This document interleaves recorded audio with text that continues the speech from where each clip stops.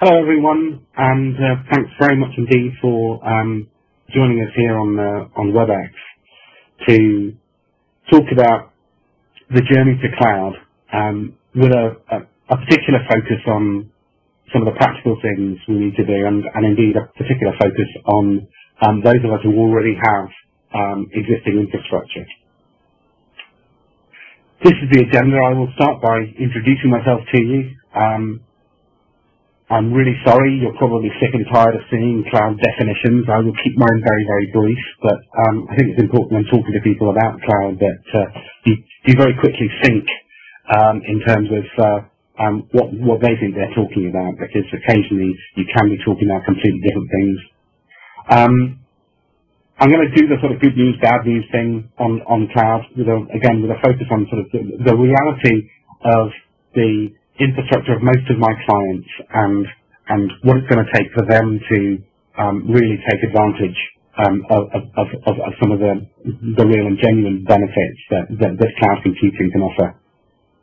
I want to very quickly nail my views on some of the cloud religion around is private cloud orthodox cloud, and should it be called cloud at all?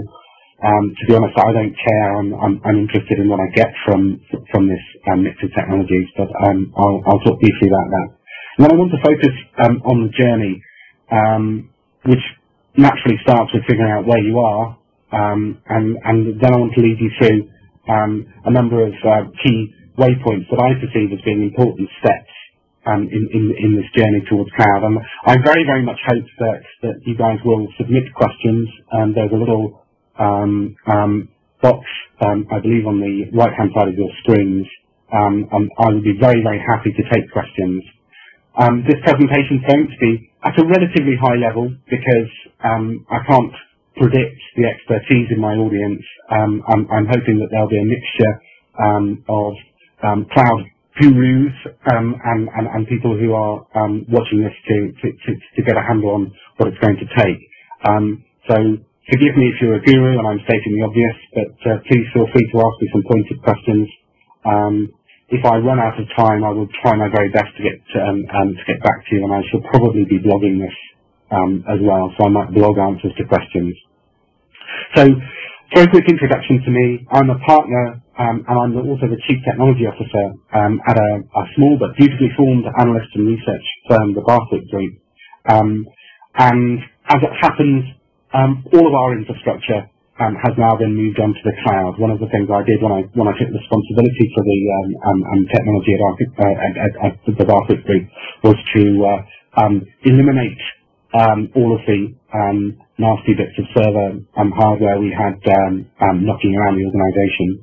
The cloud brings a whole load of benefits to us, and if anyone wants to know specifically about those, pop a question in, and I'll be delighted to talk about some of our experiences as a relatively small company.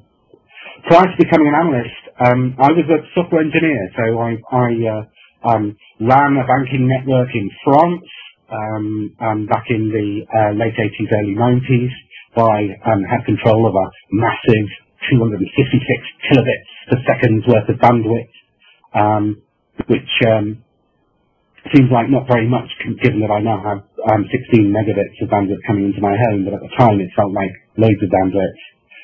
I've then spent several years working as a client-server architect, designing very large-scale client-server applications with sort of 15 to 20,000 clients.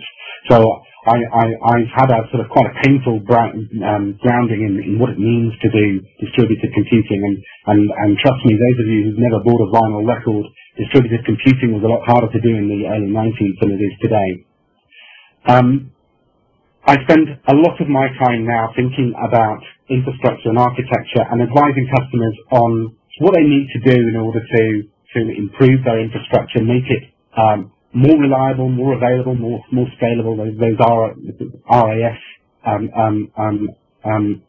attributes. They also need to make it cost less, and they also need to continue to keep the promises they're making to the business around business agility. So I come at this from a sort of dual lens. One is the geek who loves thinking about distributed computing, and the other one is someone who has to help IT justify some of the investments that they want to make in infrastructure improvement and renewal.